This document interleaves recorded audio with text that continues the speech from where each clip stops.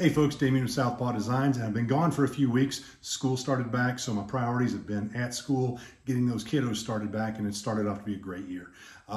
But now we're back in the shop and we're trying something new. We're going back to basics, and I'm trying to improve my technique when it comes to painting and sealing V-carve inlays. So what we're going to do is we're going to try our hand with 3 different types of sealants to see which one actually holds up the best. The first one we're going to use is shellac. The second one is going to be lacquer. And the third one is going to be epoxy. Now, I'm not really a fan of trying to use epoxy just as a seal coat, but I read a couple articles saying it was a possibility, so I thought I'd give it a shot. So let's dig right in.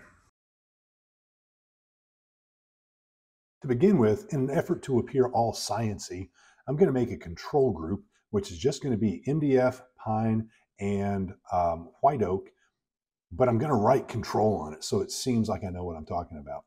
Then we're going to try a second option with shellac, a third with lacquer, and the fourth one at the very top is simply going to be epoxy.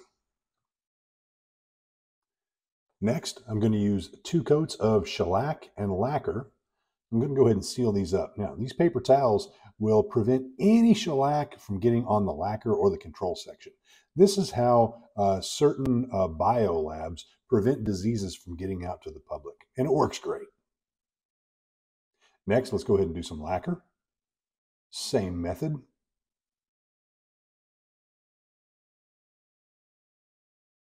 I'm actually going to do a total of 2 coats, which I think will give it a little bit better of a seal there. And next, we're going to move on to epoxy. I'm just using a little rubber thing, I think that's the technical term, to spread it out. It ends up being a little thicker than I would like it to be for being a seal coat, but it's still a good experiment. I'm not worried about getting rid of the drips on the sides because all I'm really concerned about is to see how it actually seals. We'll use a little torch to get any bubbles out there and try to flatten it out a little bit, and then let everything set up overnight to dry. Once everything's had a chance to dry, I'll apply some Oramask.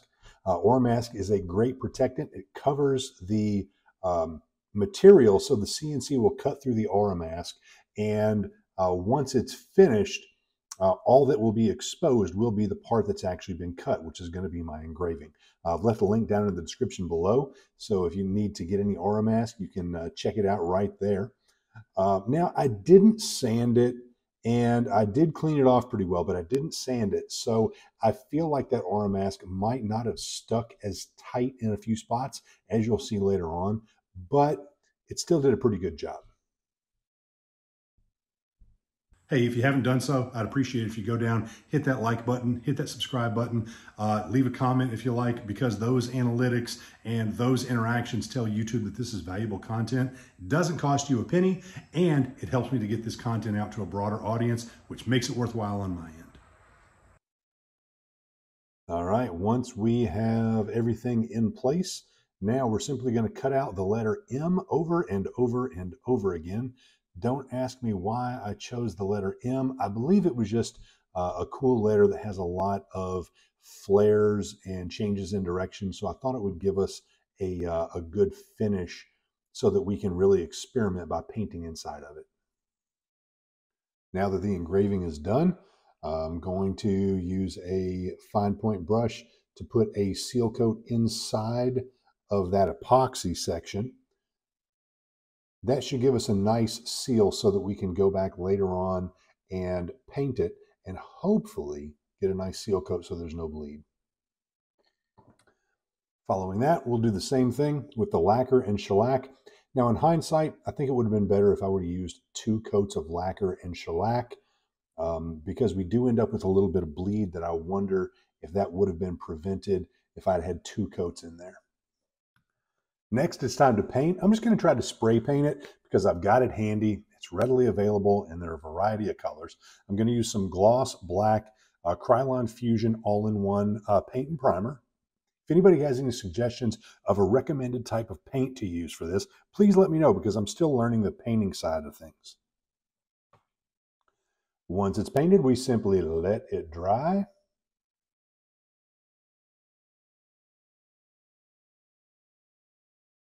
And then let's start peeling. I start off with the pine. Why? I don't know. I just did.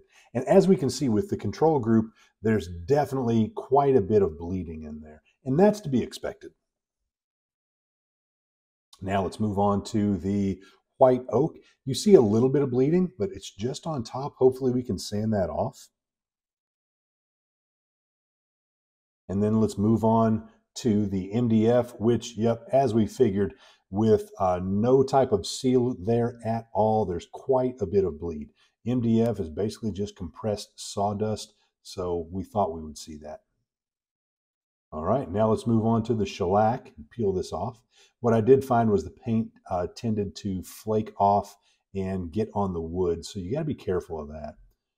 We do see with the shellac a little bit of bleeding on the pine. Now let's move on to the lacquer. The lacquer seems to have done a pretty good job. There's a little bit of bleed, but not much. And then we move on to the epoxy, and it's what I thought would happen. It's a great finish. In fact, I really like it. I wasn't a fan of actually using epoxy as a sealer, but you know what? It looks gorgeous. It's expensive, it's messy, but you can't really argue with the results. Now again, you do see a little bit of grittiness in there. That's because I didn't sand it down to a fine finish, because that wasn't the point of this particular exercise. Now let's move to the white oak, and we are going to find that with the shellac, there's a little bit of bleed, not much, and hopefully that's on top of the shellac, so I can sand that off here in just a minute. Next, we'll move to the lacquer, and the lacquer gave us a really good finish. You can actually see at the top of the M right there that a little bit of the flakiness flaked onto the wood, so I'll have to address that. And now let's move on to the epoxy. The epoxy, just like I thought, would be clean and beautiful. And so finally, let's move on to the MDF. Okay, with the shellac, the MDF left quite a bit of bleed right there. Now again, that could still be on top of the shellac, so if I sand it off, it could come up. We get a similar result with the lacquer, and this could be because the edges kind of crept up a little bit and they didn't stick to the material, so that could be my fault. And then once again with the epoxy, actually with the epoxy, we get a really cool finish on the MDF board. This may be my go-to when I'm seal coating MDF.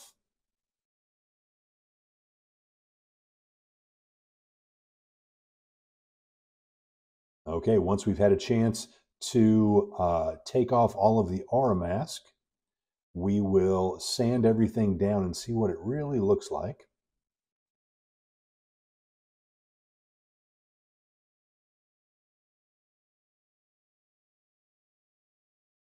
Use the blower to blow out any material that happens to be inside of there. Now let's take a look.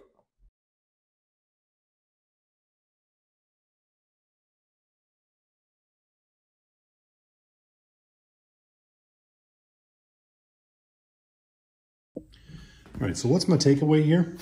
With the MDF board, of course, we knew that it was going to be harder to seal. Had I actually put another coat of shellac or lacquer inside that V-cut, it could have done a better job.